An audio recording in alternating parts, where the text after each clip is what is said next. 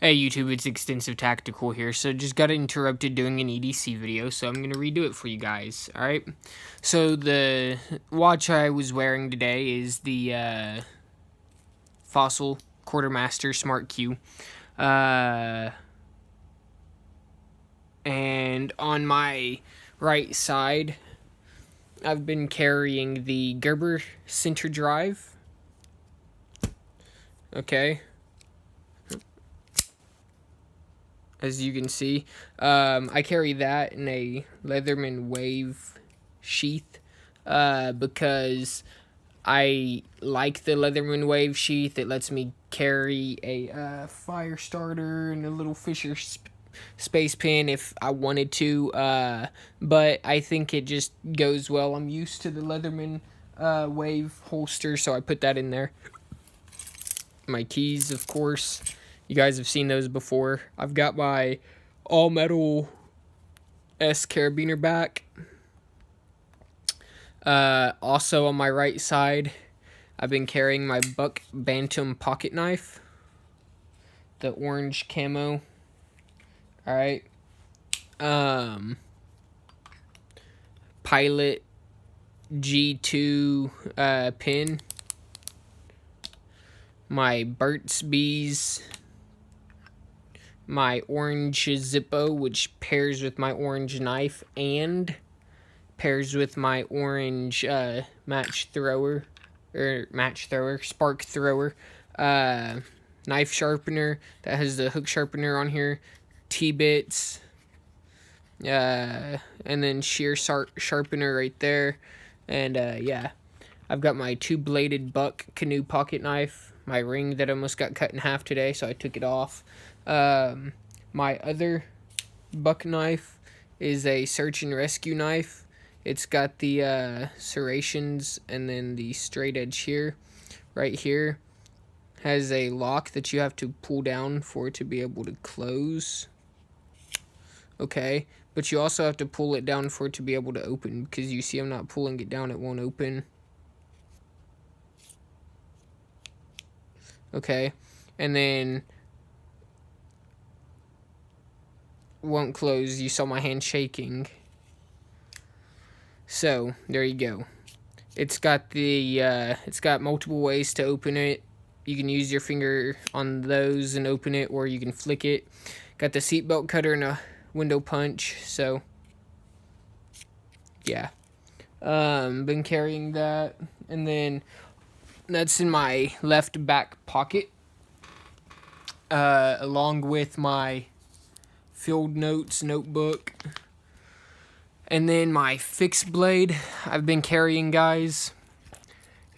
I think you guys recognize this. I've had one before. He was gone for a while, but now he is back, and he is glad to be back. This is just one of the fixed blades I carry. I carry two fixed blades. This one has two different ways it sits on my belt. Usually sits on my belt just one way, and then my other one sits on my belt a different way.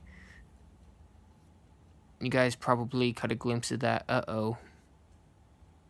It's the Gerber Strong Arm, that's right. Guys, I got him back. I'm glad to have him back after a while. You know, I got the serrated version, though. If you've been watching for quite a while, you know I had the straight edge version and everything, but I've got the serrated version now.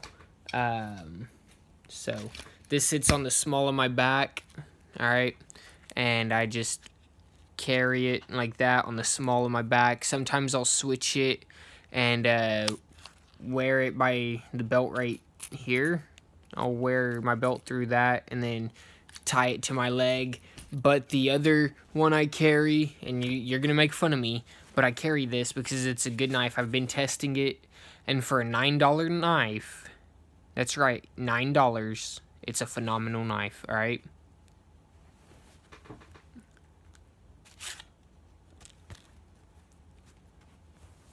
It's the UST.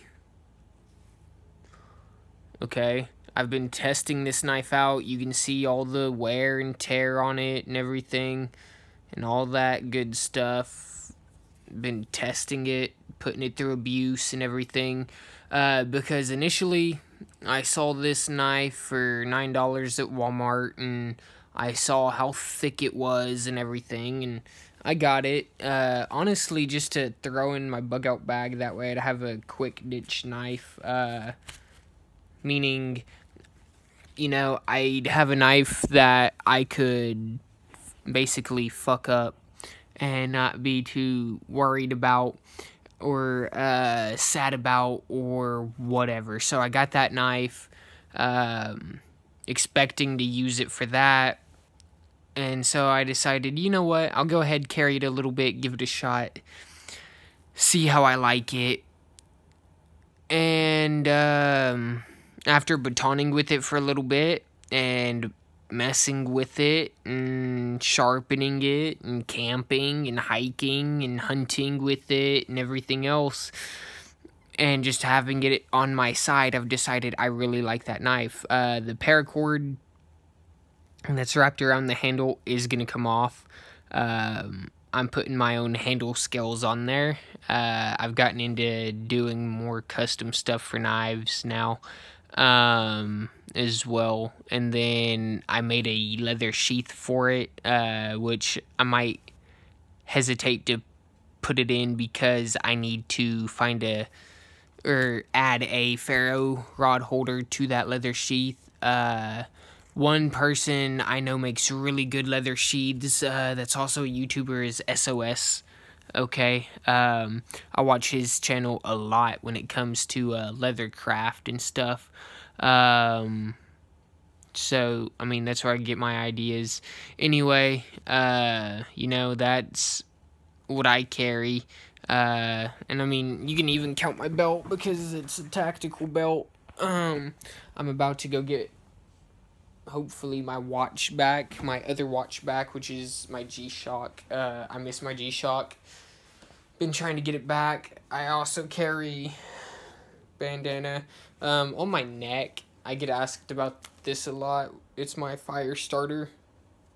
Okay, that's the one I could keep in that sheath for the multi-tool if I wanted, and dog tags. All right. Carry my Band-Aid holder.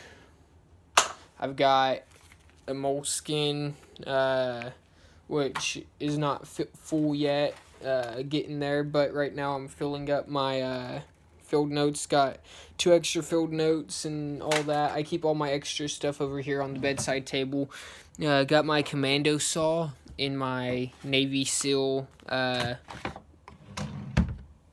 tactical nightstand. That's right, I said Navy SEAL tactical nightstand. Got, let's see, 1, 2, 3, 4, 5, 6, 7, 8, 9, 10, 11, and 12 cans of dip. Got a straight razor. Boy Scout pouch. Field Scout 48. Got paracord in there. This is the handmade sheath I made for a buck 110. Again, I go and I watch SOS's leather craft and stuff and learn how to do things by watching that. And so, I mean, that's where I learned to do a bunch of the stuff I do. Do I want a buck 110? Do I need a buck 110? Yes. Why? It's always part of my EDC. Not having one kind of irritates me. But anyway, that's my EDC. I am going to go work on getting stuff back. Is there anything I'm going to eliminate? Maybe.